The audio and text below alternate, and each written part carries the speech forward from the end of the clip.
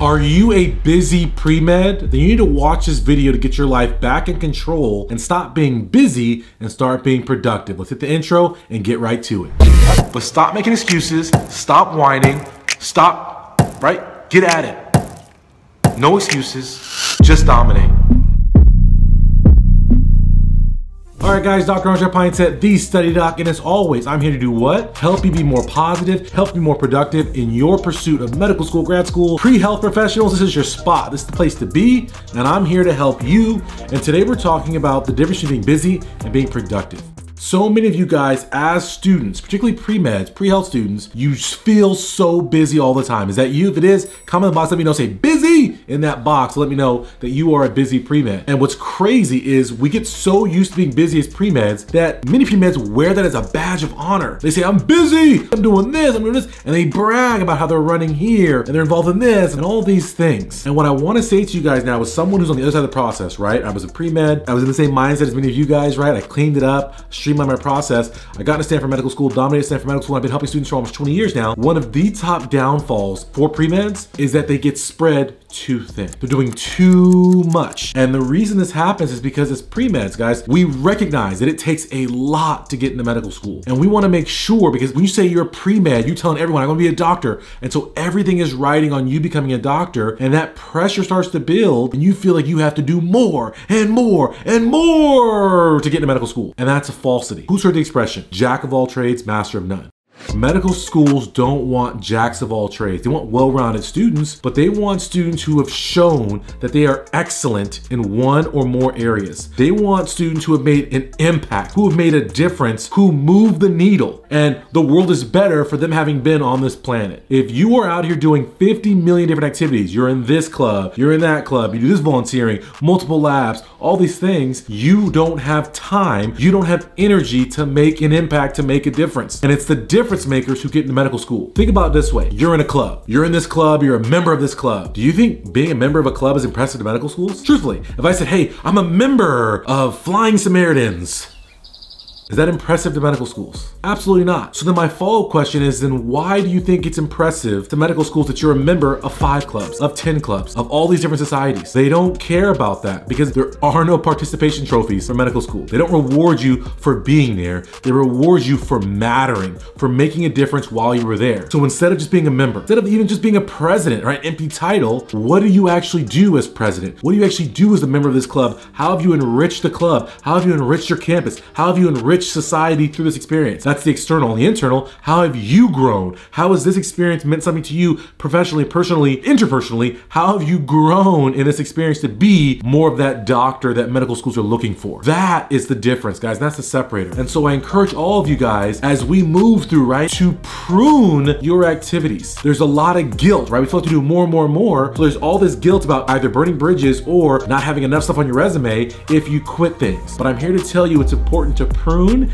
and prune aggressively and regularly as you go through your pre-med journey to say, is this thing something I should be doing? Is this something that's moving me closer to my goal? Even better question, is this the best use of my time? Whether that's 4 hours or 8 hours, however much time you're spending every week, is that activity the best use of your time? Or could those hours be better served somewhere else to make more of a difference, to help you improve more, to learn something new, to grow? If the answer is yes, cut that out, right? It's not okay to be, oh, it's an okay activity. It's gotta be the best activity for you. And that's a personal thing, but you've got to be thinking about it critically. Because as a pre-med, like I said, there's all this pressure to do more and more and more. And so all these things look shiny, right? Like, oh, it's a new thing. Oh, it's a new lab. Oh, the grass is always greener. It's a shiny object to grab onto. But it's like one of those anglerfishes. My son loves anglerfishes. One of those anglerfishes with the bright light, like in, was it Nemo? Like, ooh, look at the bright light. And all of a sudden these shark teeth come out and they bite your head off. And that's what happens to a lot of you guys' med school hopes, right? Is you're out here looking at these shiny objects. Next thing you know, you're slipping, you're stumbling, you're spread too thin, overwhelmed, and you're underperforming. Overwhelmed, underperforming. That's the combination. If you are underperforming, because you're overwhelmed. If you feel overwhelmed, you are going to be underperforming. They go together. So what I tell you to do is remove that overwhelm. Simplify. Say, you know what? This activity doesn't bring me joy. This activity doesn't bring me growth. This activity doesn't bring me opportunities to make an impact. So I'm cutting it loose to make more room for my other activities so that I have more time,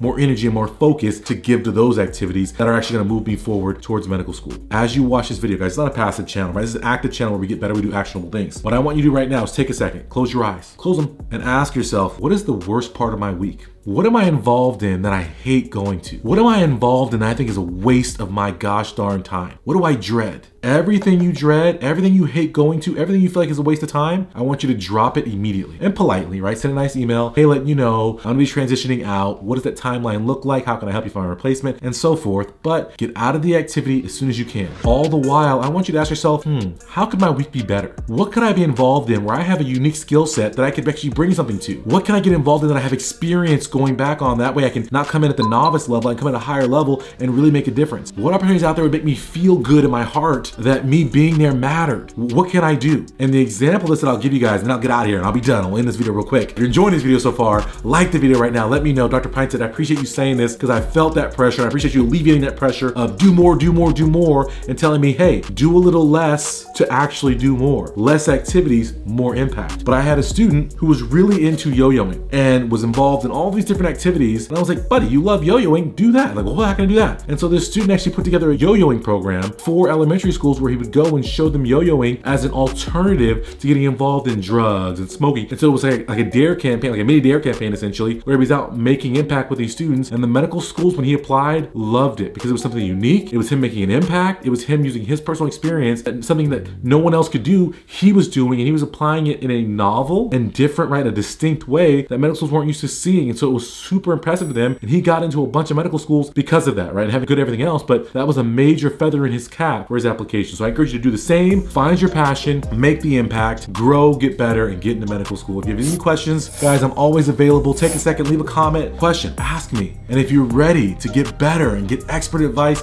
get to my website, premedproductivity.com. You need no more searching, no more feeling lost, no more feeling overwhelmed, no more underperforming. Instead, we're going to over-deliver. We're going to overperform. We're going to exceed expectations because you know exactly what to do, when to do it, and how to do it to the best of your abilities, guys. I'm Dr. Pineset. How do we always end these videos? No excuses, just dominate, guys. See you next time. That's it for another episode of the Study Doc Show. Show your love by smashing the like button and commenting in the box below. Today is the day, guys. No more excuses, no more complaining. You're going to take your future into your own hands. You're going to dominate. You're going to be successful. I challenge you. What are you going to do today to make your life better? Get to my website, premedproductivity.com. Grab a free ebook, sign up for a free webinar, and if you're really ready to transform, enroll in one of my life-changing courses or coaching programs. You have greatness inside you. Let me show you how to unlock it so you can dominate and make your dreams a reality. No excuses, just dominate.